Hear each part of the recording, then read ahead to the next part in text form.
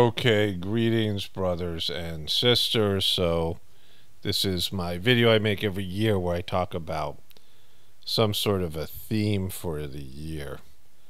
Um, yeah, I've been doing this since I think 2018. I'll read a list of the years, and I'm going to do a little bit of a twist this year, change it up just a little bit, and add something.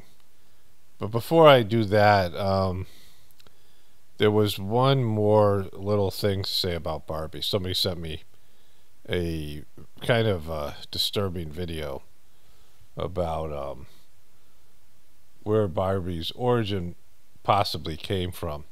It's a video called Nazi Sex Dolls in Space, a YouTube video. I'm not going to show you the first part of the video and the end of it. I'm just going to show you the Barbie section of it. But it's kind of interesting, and you know, with everything else in the sort of material world, the world of Hollywood, the world of celebrity culture, the world of business, when you dive into it deeper, it just keeps on getting worse, right? Like, I wouldn't have expected it with Barbie. Like, Barbie was whatever, Barbie was, a materialistic fashion doll, these things.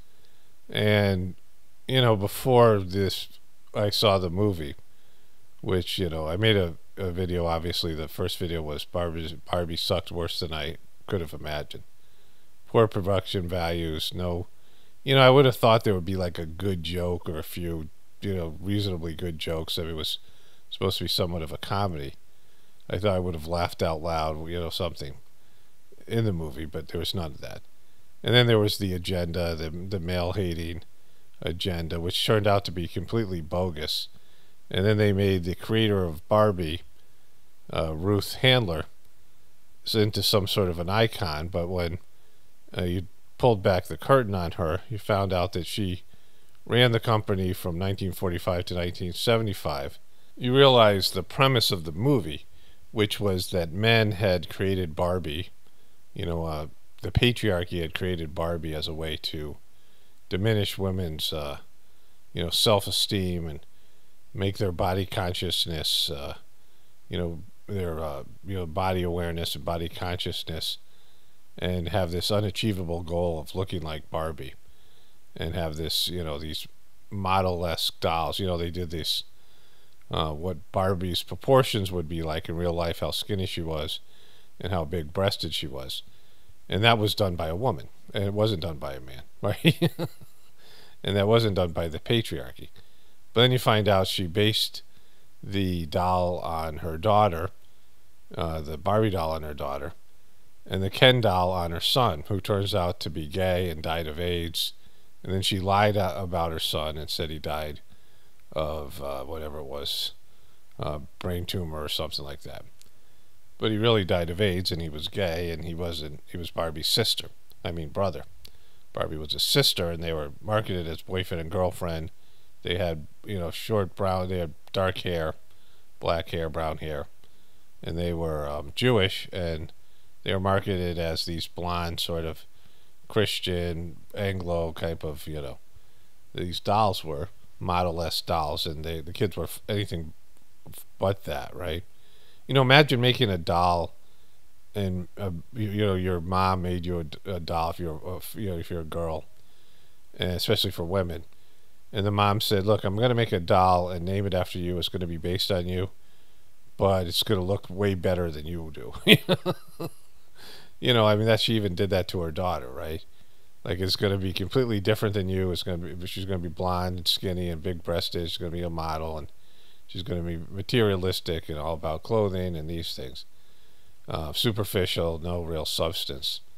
And that was the whole premise and base of the movie, that Barbie had more substance, and Barbie was a feminist, and, in the sense that she was, a businesswoman, Ruth Handler, yeah, I guess that's true to some extent.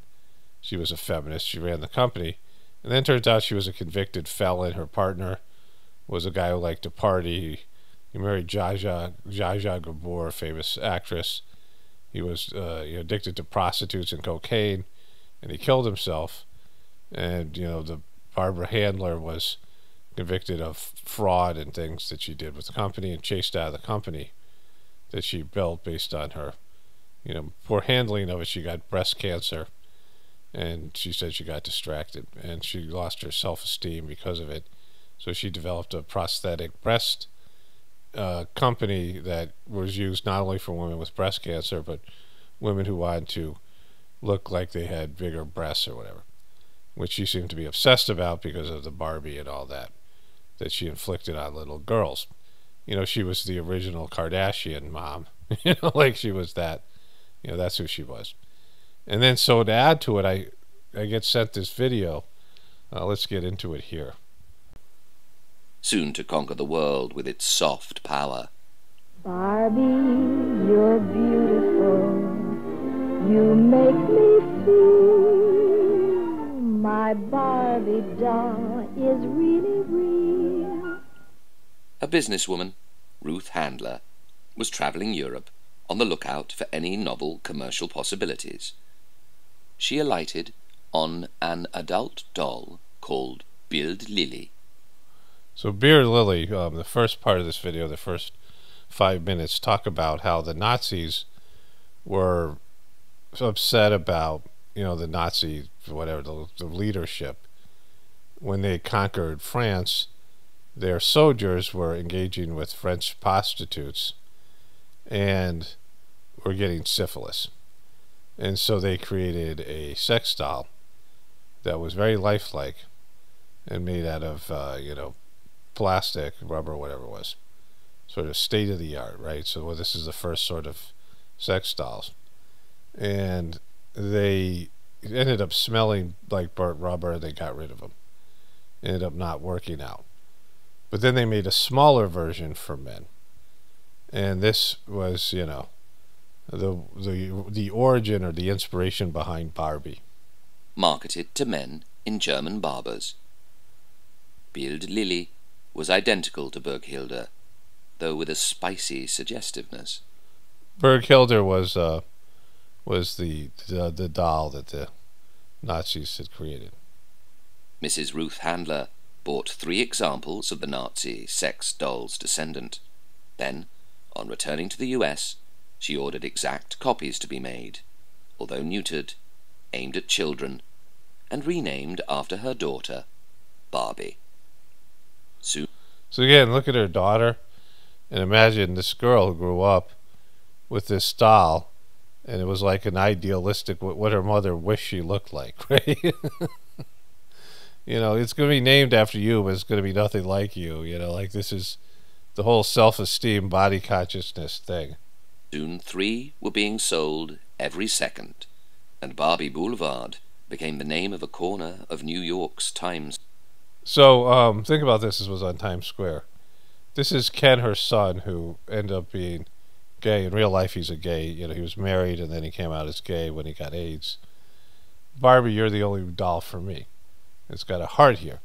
So they marketed this incestual relationship, because this was the origin story. It was based on her kids. So it's really twisted, really weird, right? Just, Square.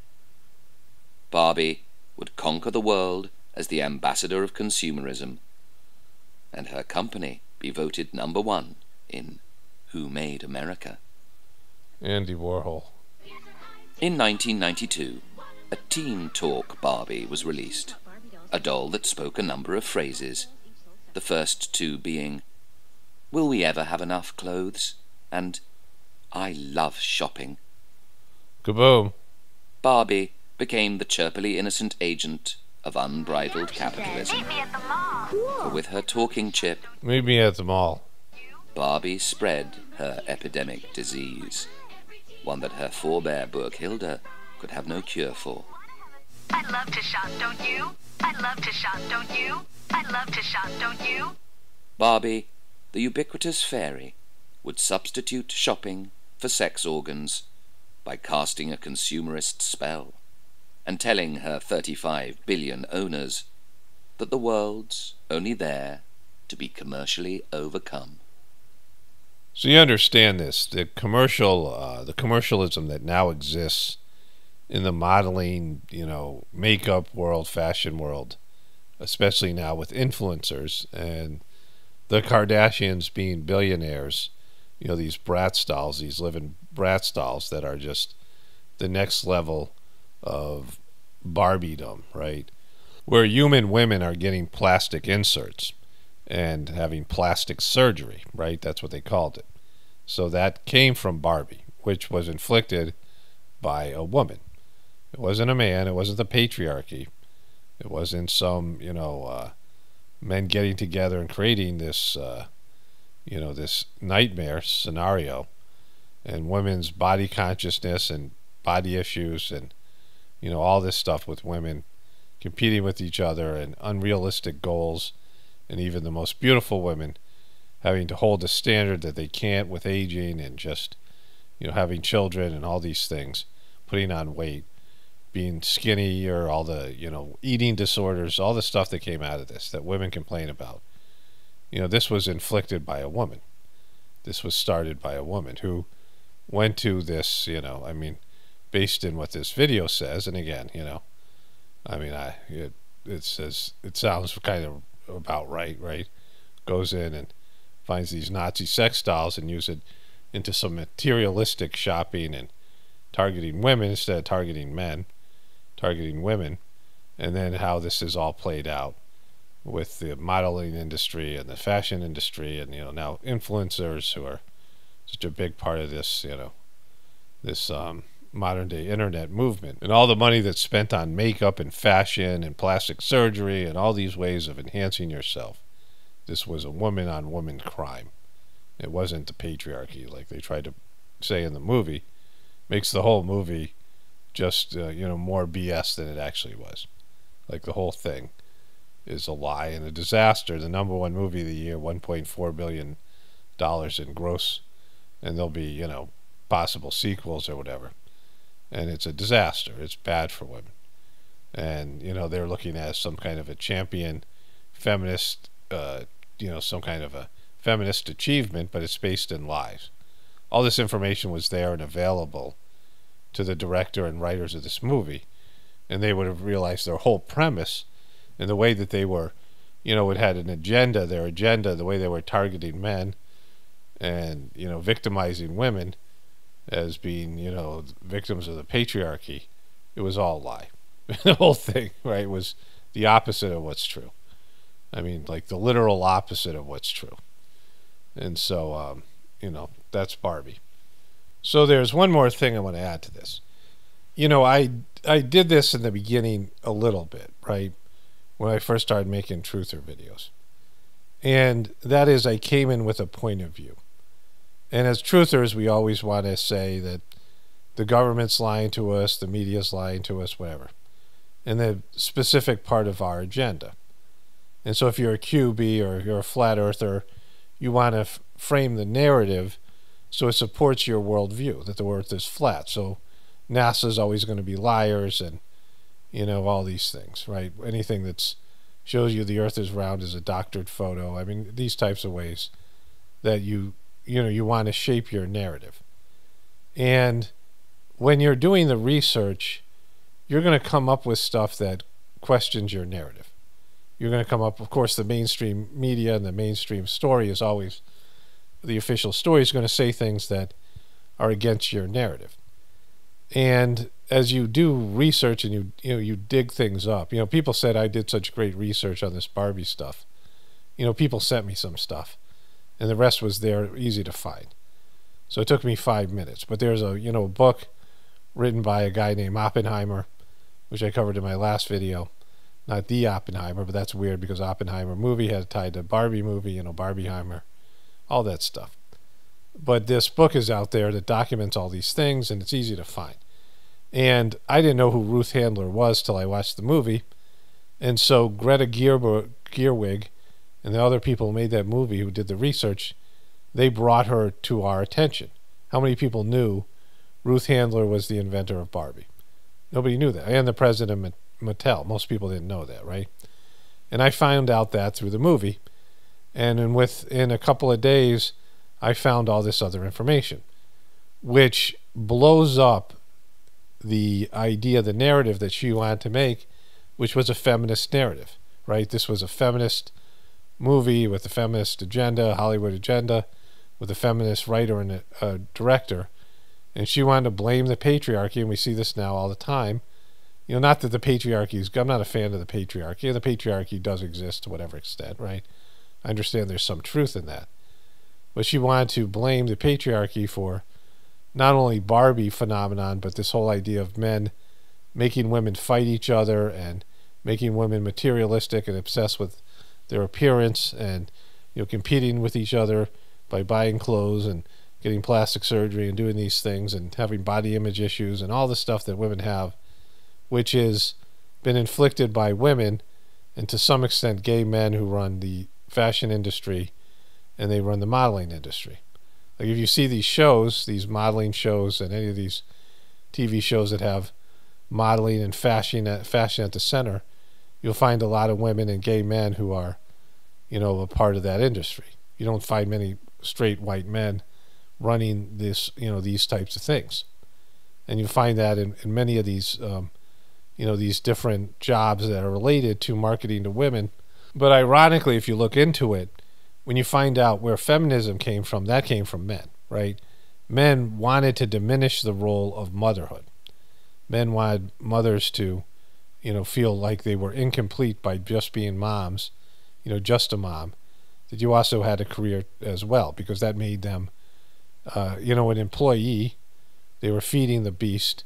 It also made the, economy grow, and it created division within the family, and it, led to divorces because women now could support themselves financially, so it helped the divorce business and splitting up the family. This was all done by men in the CIA, and the feminism movement was created by men, and this stuff that they tried to blame the patriarchy for in Barbie movie was done by women, and they found that out. Like they found it out. If I know it, they know it, and they chose to not say that. They chose to go along with their narrative and go against the information they knew made what the movie was about completely BS. A movie with an agenda, a movie pushing an agenda, all of the agenda, like even with the brother and sister, Barbie being brother and sister in real life, all these things, right? I mean, there's a real life Barbie and there's a real life Ken, and they're brother and sister, and Ken's gay. So, that's origin stories matter, as I said before.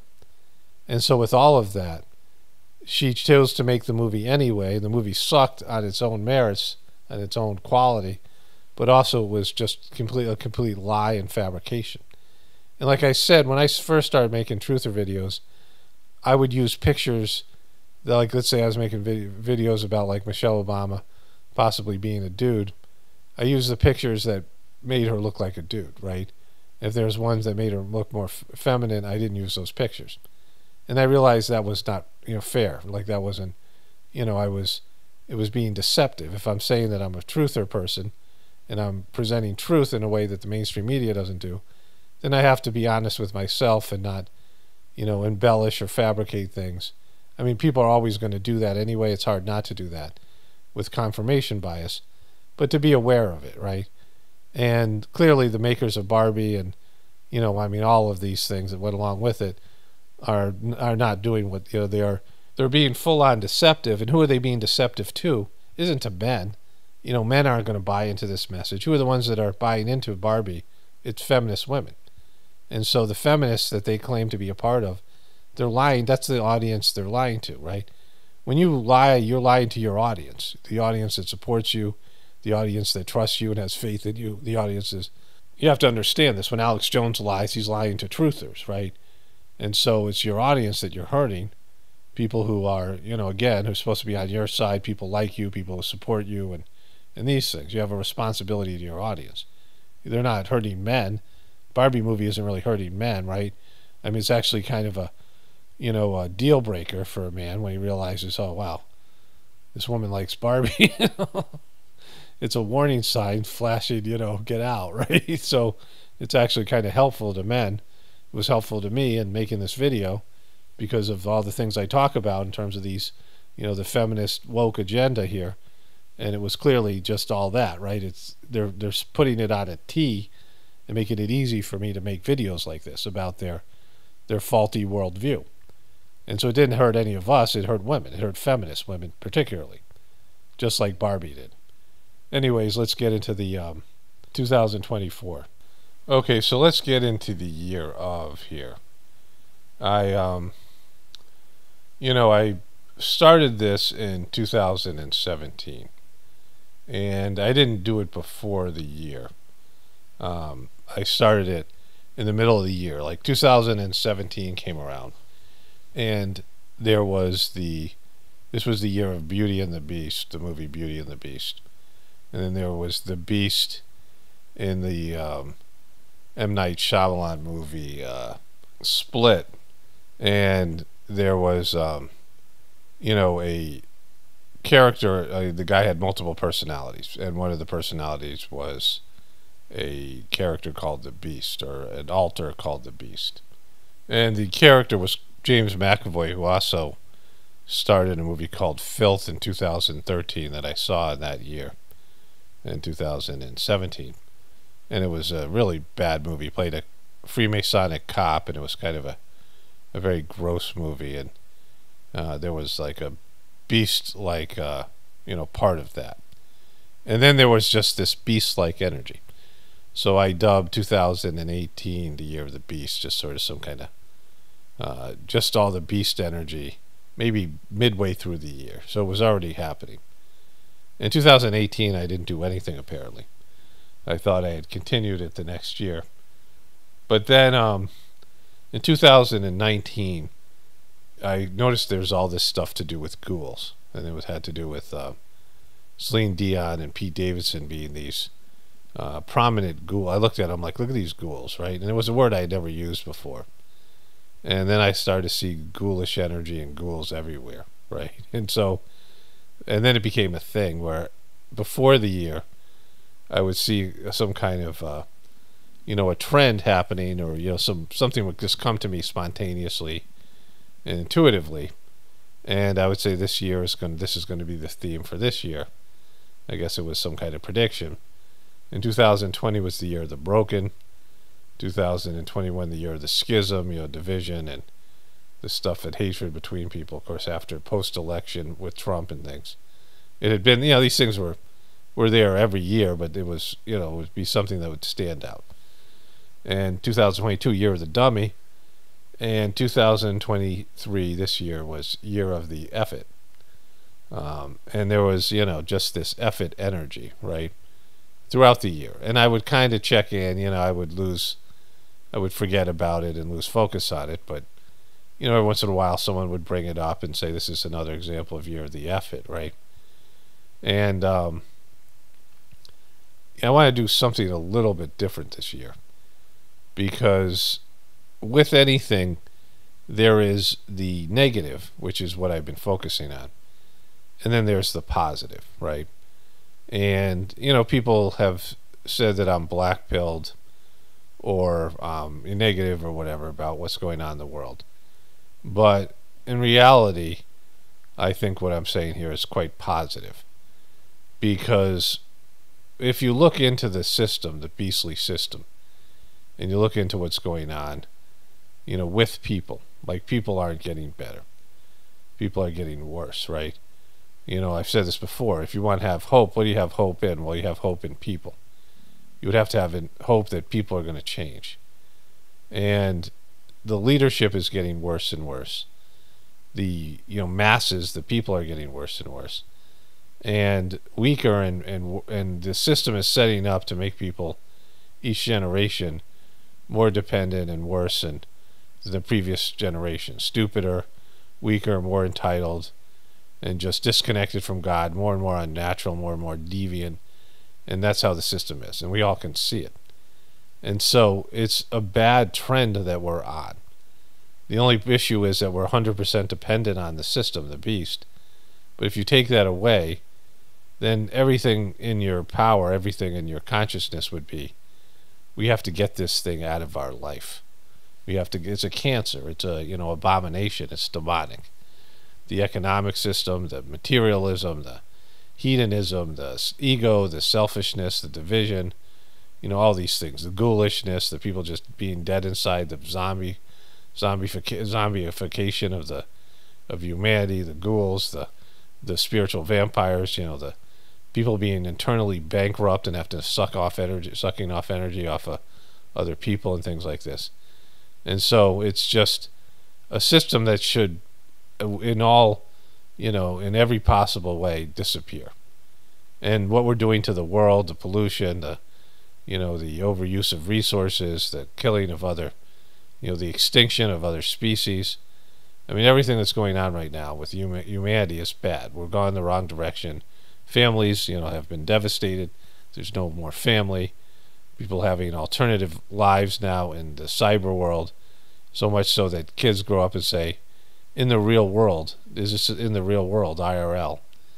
And that is because they spend most of their time in a cyber world. And so they're not even in the real world anymore.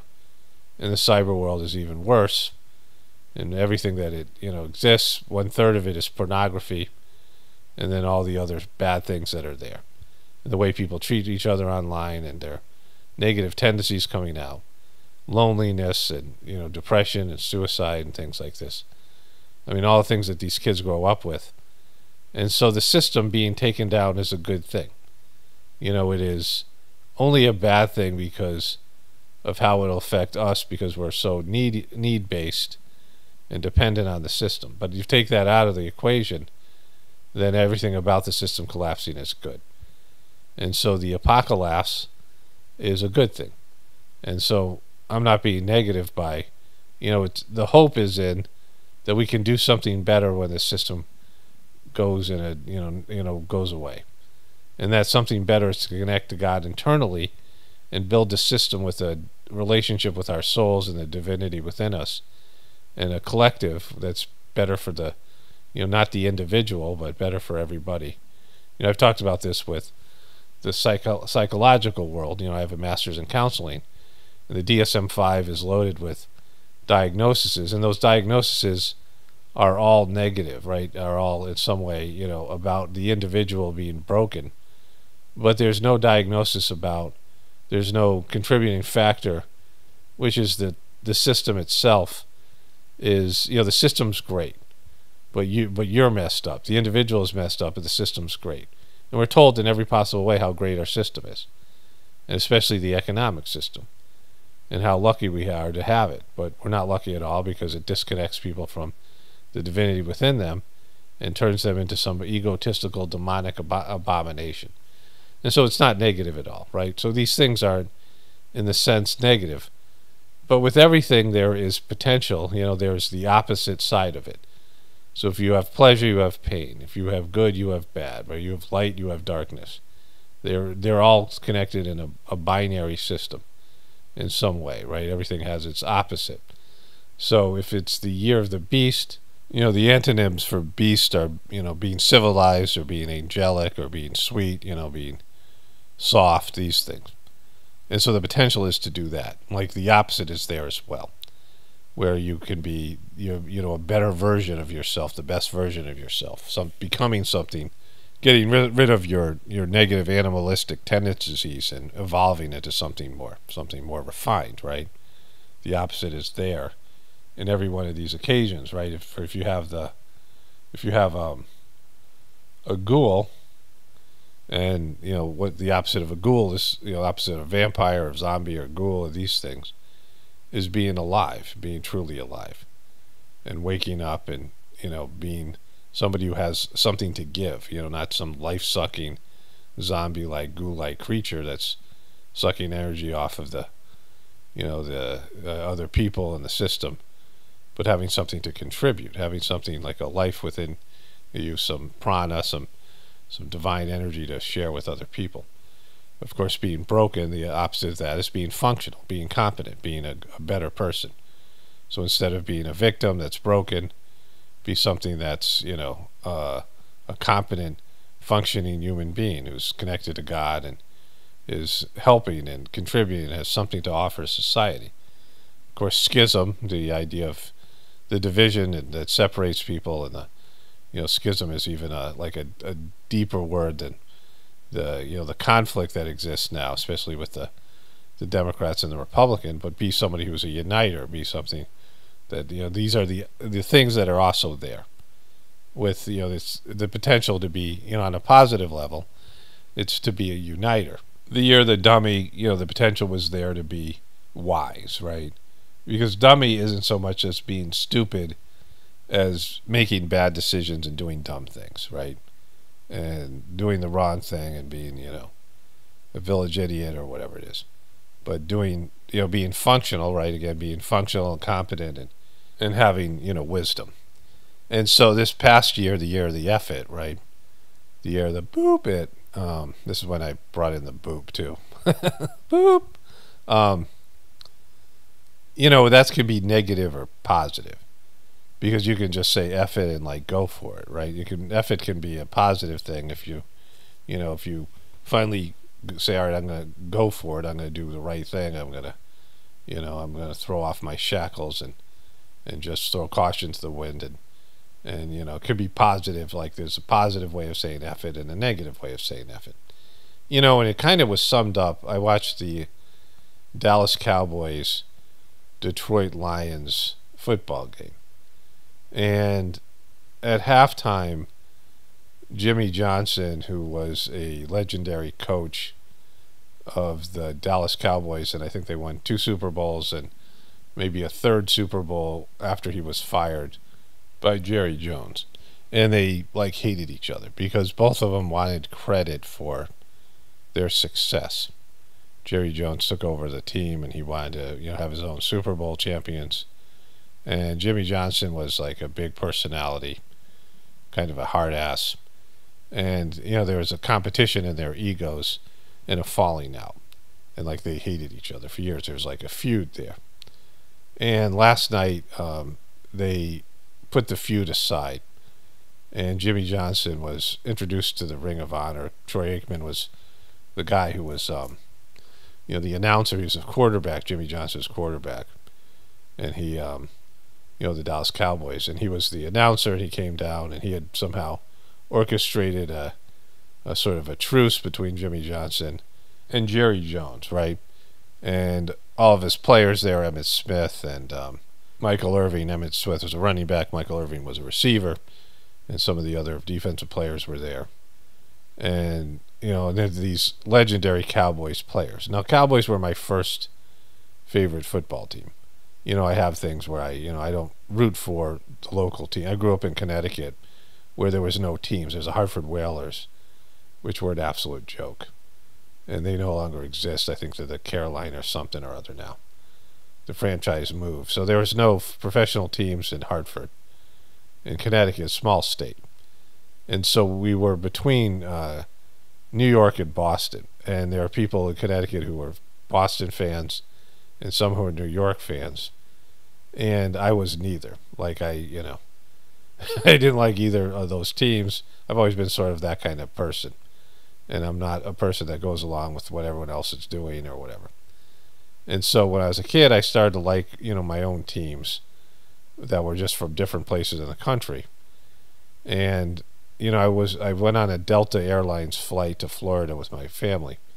And this is back when they had full service and, better meals, and there was some glamour in going on a flight, right? When flights were celebrated for the magical thing that they are, which is you could get on a plane and fly, right? You were in the sky flying at a very fast speed, and you could get a deck of cards, and each deck of cards, had the Delta stuff on it, and the airline stuff on it, and they had a city. And I was the first time I ever got a deck of cards. It was for Dallas, the city of Dallas, and then shortly after that, I went to a department store. This is before there were, malls were just becoming a thing, and they had these glamorous department stores. This is the era of Barbie, and the stores would have multiple floors, and they had a sporting goods floor, and they had a toy aisle, and these were nice stores, right?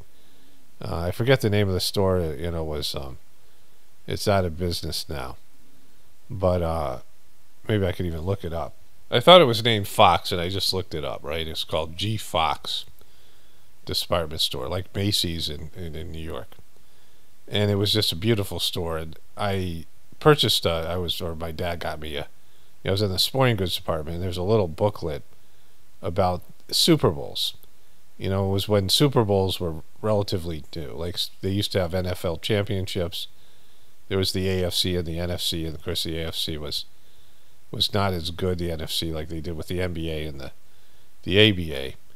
And then they decided to turn this into some sort of, the championship, NFL championship, which was later called the Super Bowl. And, I got this book, and, I was looking at it, and the Cowboys had just either been in the Super Bowl or won, and, Roger Staubach and these things. And that was my being introduced to the NFL, right? So I was a Cowboys fan, but now I don't like the Cowboys. Like, I root against them, like as much as I care about it, but I root against them just for whatever reason. There's people who are, devoted Cowboy fans, and then everyone else who dislikes the franchise. It's the number one sports franchise in the world. That used to be a couple of soccer clubs in England, but now the Cowboys have surpassed these different, all these other worldwide sports franchise, and it's the number one franchise in the world. And they have a huge $1 billion stadium, and just all of it. And so it's kind of a legendary type of thing. But I'm not a Cowboys fan. Don't like the Cowboys. Didn't like Jimmy Johnson or Jerry Jones. But this was kind of a moving thing that happened. And, these two guys put aside their egos and their whatever was going on, because they're both really old, really old.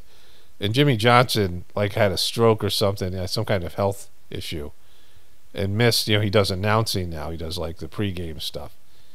And he was barely there. I saw him when he came back. I usually don't watch the pregame, but I saw him, and he had been gone for a couple of weeks or something. And the guy was a shell of himself, right? When these guys get old. And it sort of antipathized the year of the effort, where, people are dying, and, all this stuff where, all the people are just dropping like flies, and all the things that have happened.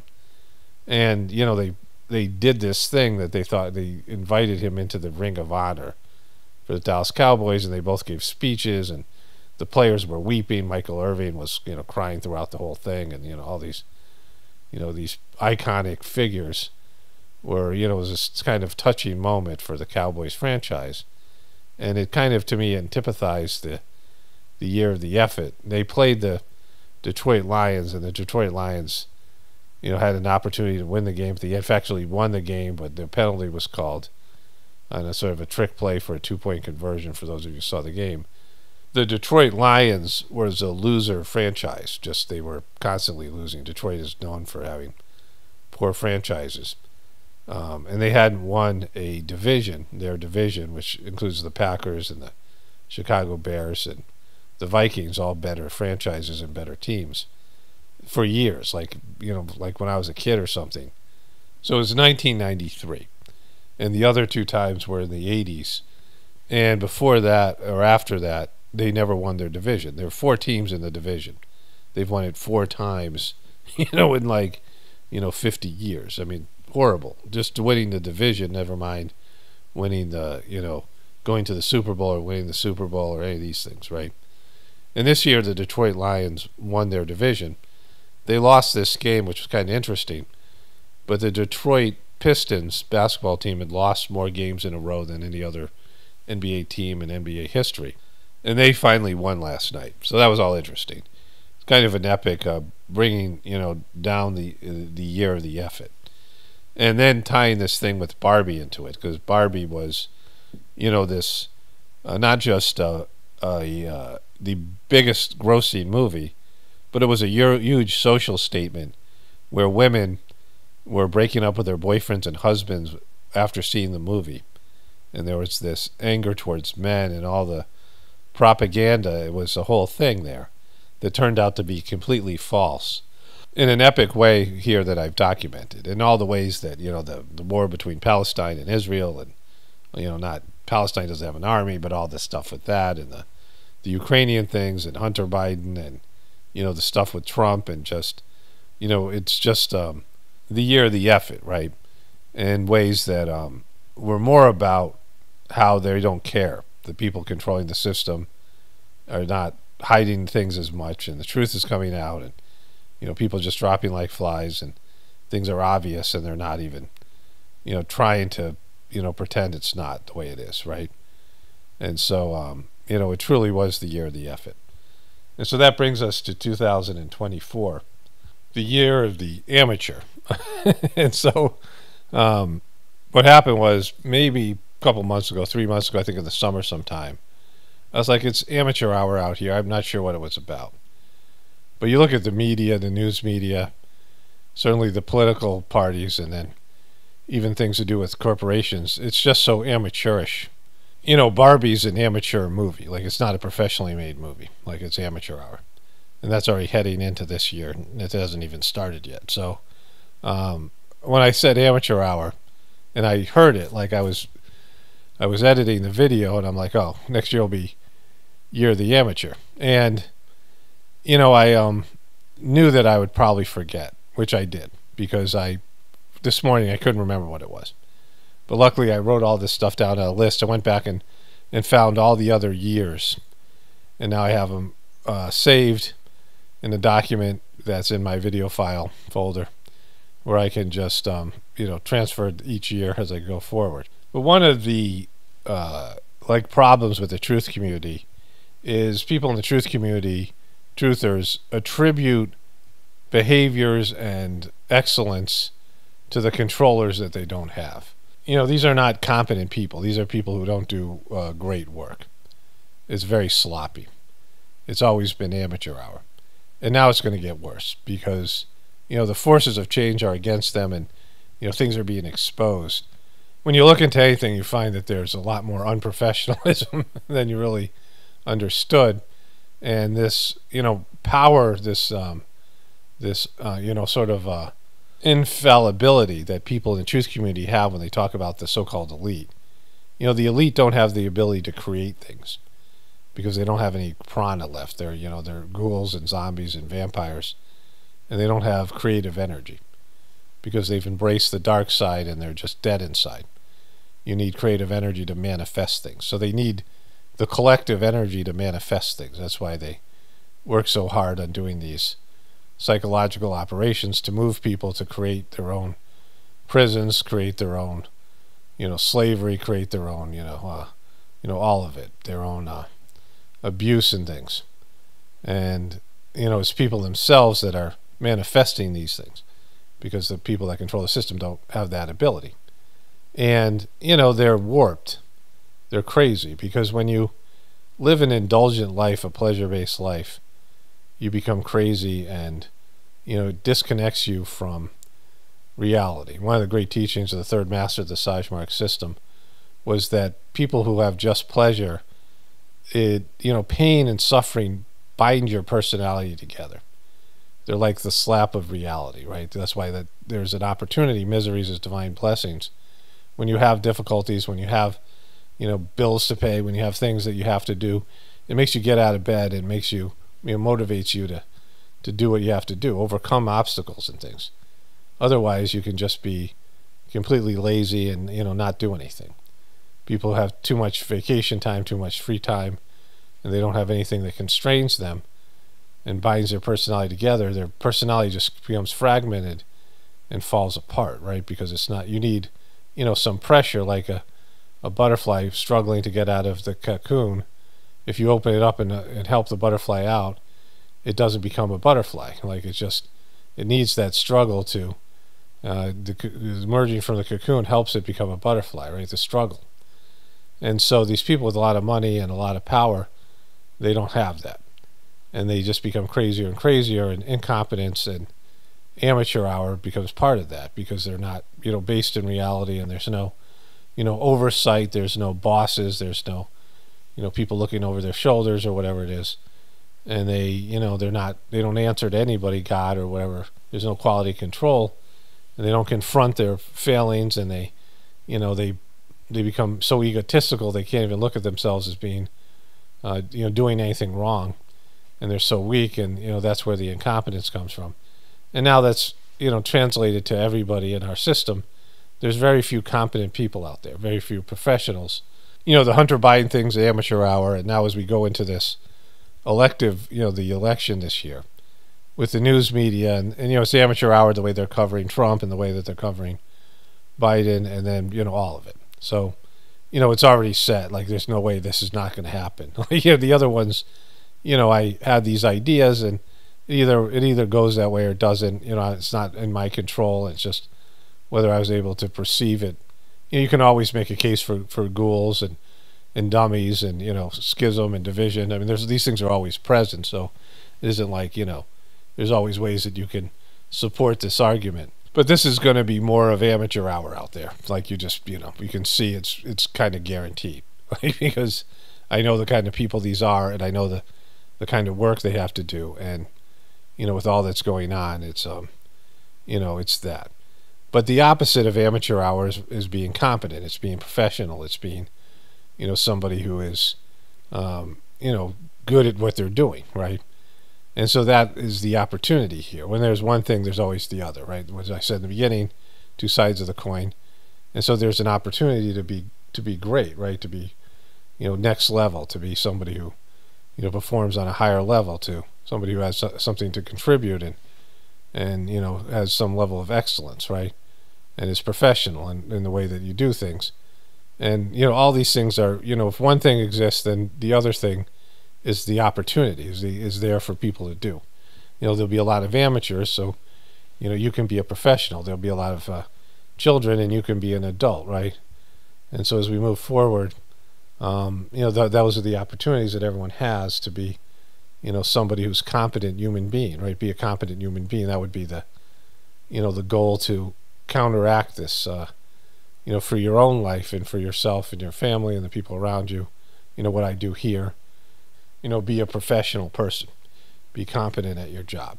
And because people with competence do really well, because most people are amateurs and don't want to admit it.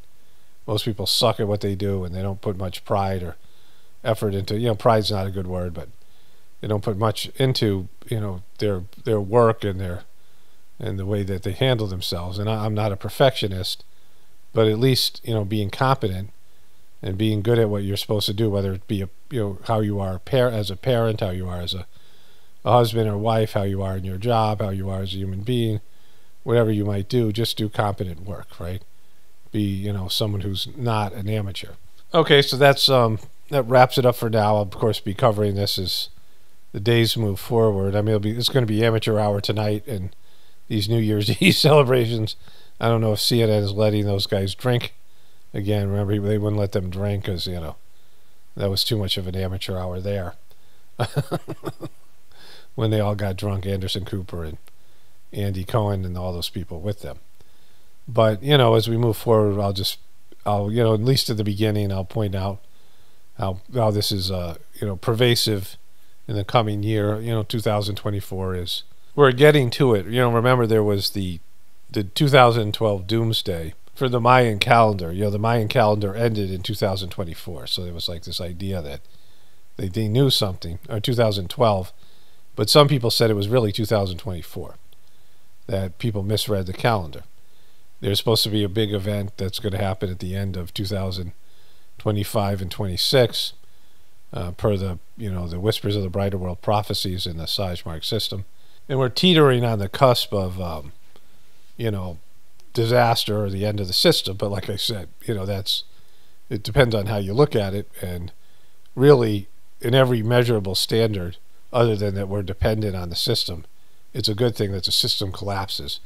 And, Trump's an amateur and Biden's an amateur. And, I mean, Biden should be a professional, but he's not. He's such a bonehead. And then, the campaigns and all these things as we move forward. I'm kind of looking forward to the entertainment value, but because amateurish is, amateur work is always, good for me, in terms of what I cover here. But anyways, that's it for now.